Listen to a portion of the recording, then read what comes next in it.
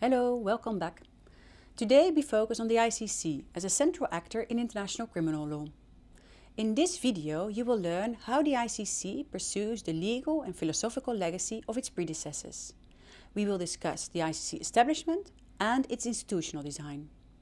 The institutional features that we zoom in on are the ICC's jurisdiction, the trigger mechanisms, and the principle of complementarity. Lastly, we shortly discuss the ICC's greatest challenges.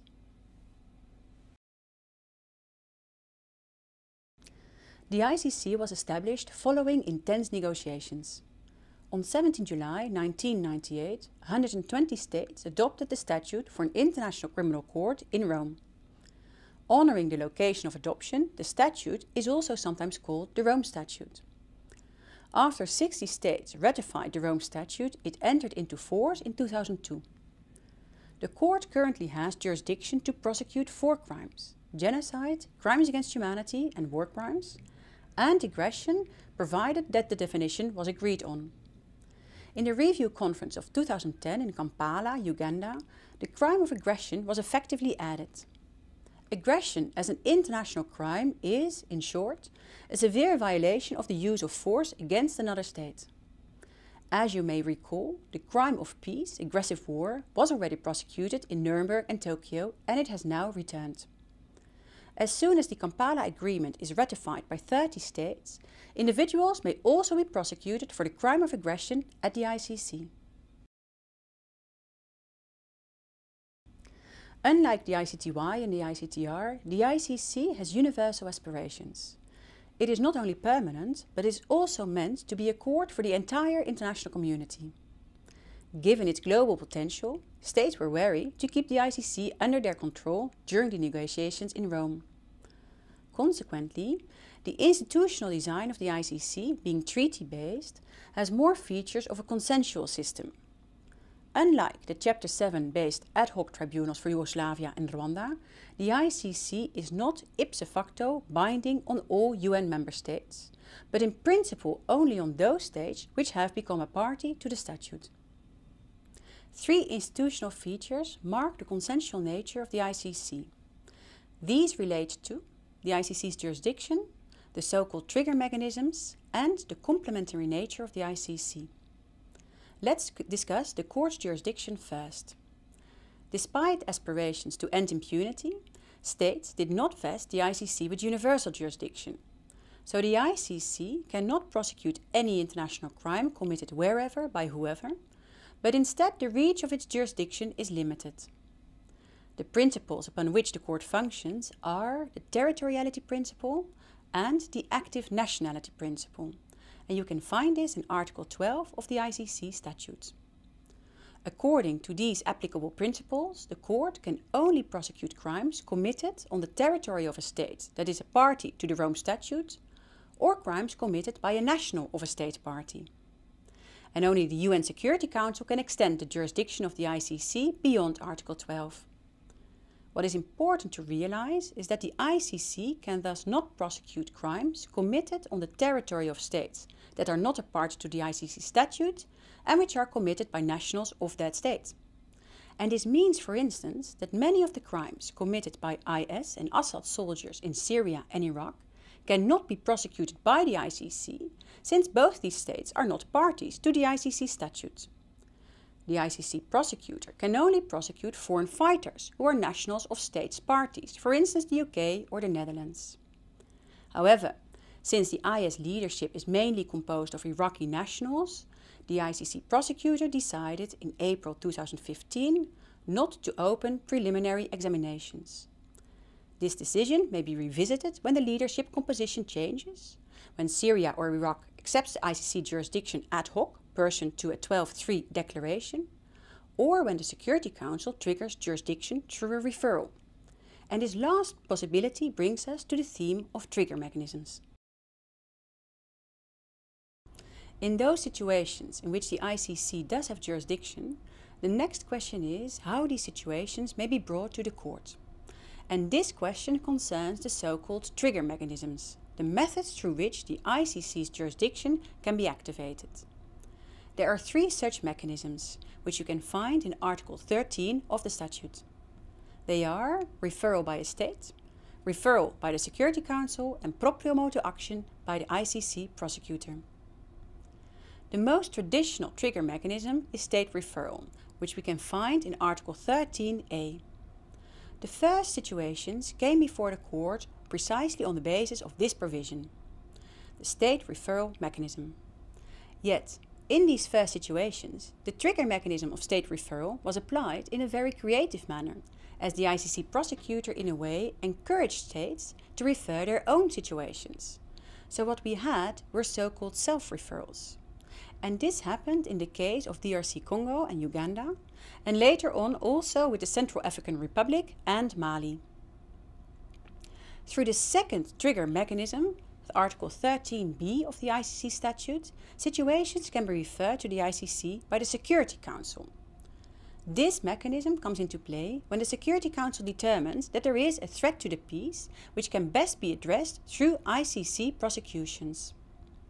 Importantly, the Security Council can also refer situations of crimes committed in states that are not a party to the ICC statute. The Security Council can thus extend the ICC's jurisdiction and give it global reach. In Rome, during the negotiations, few people thought the Security Council would ever refer a situation, given the opposition of some permanent members, such as China, Russia and the US, to the ICC. Still, the Security Council has referred 2 situations to the ICC, namely Darfur in Resolution 1593 in 2005 and Libya in Resolution 1973 in 2011. Lastly, the prosecutor can act proprio motu, when he or she decides to initiate an investigation on his or her own motion without the state or the Security Council prompting to do so. Negotiated intensely discussed in Rome whether the prosecutor should be allowed to act on his or her own motion, and many states were hesitant to give the prosecutor these kinds of broad powers.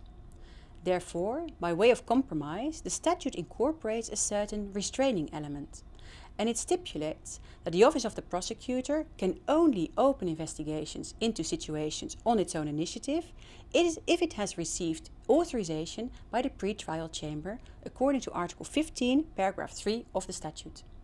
So, there's an additional requirement of judicial authorization, which we do not find with the other trigger mechanisms. The Office of the Prosecutor has indeed initiated cases proprio motu in a variety of cases, for instance in situations which concern crimes committed in the context of post-election violence, namely Kenya and Côte d'Ivoire.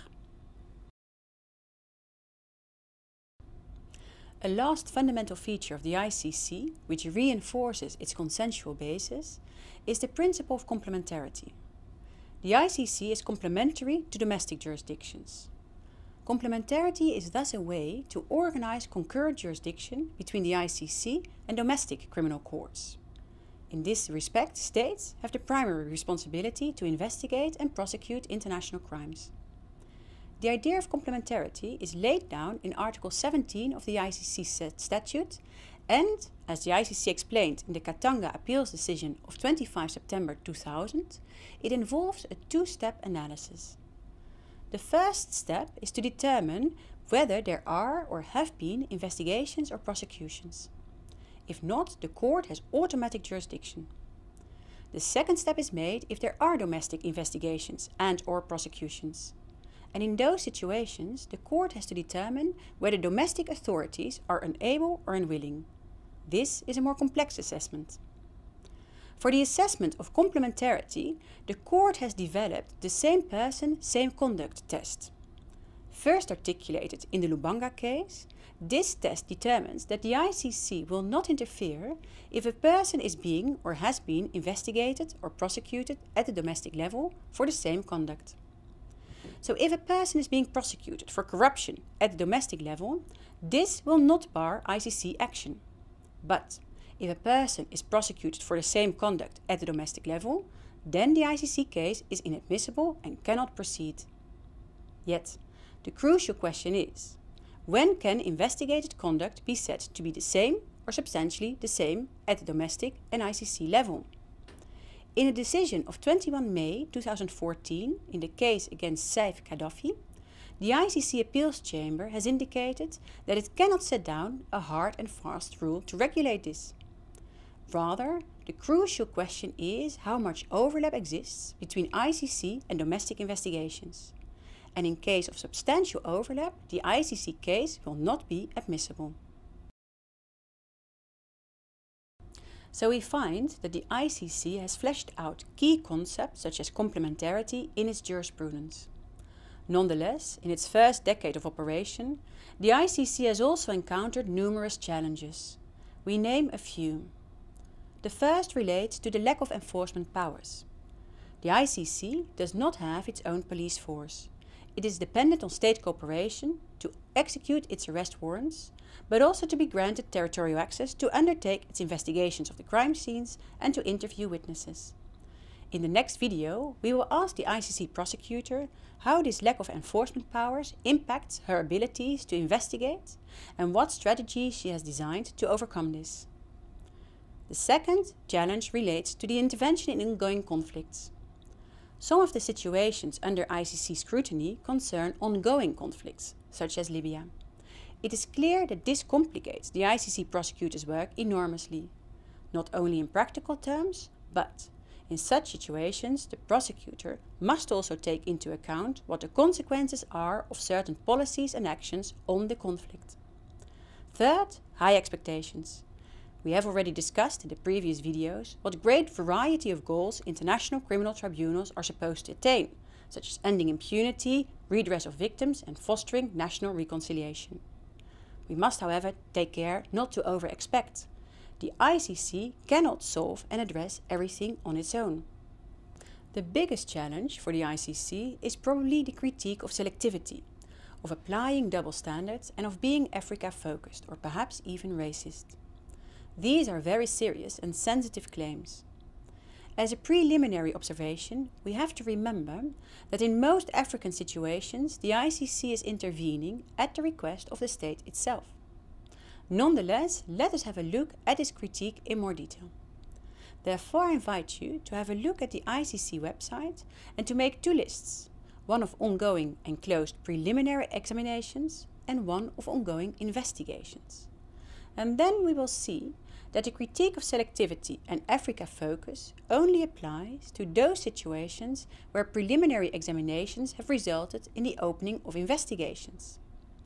This insight does of course not fully address the critique of selectivity, but it does contextualize, and we do see that situations outside Africa have come under ICC scrutiny. In assessing selectivity critiques, we also need to take into account the fact that the ICC has certain financial restraints. Its budget is not limitless, so it cannot take on all cases. It must select. But how? We must face the need for selectivity and discuss it. Therefore, in the next video, we will invite the prosecutor to give her views on this matter. I hope you join us there.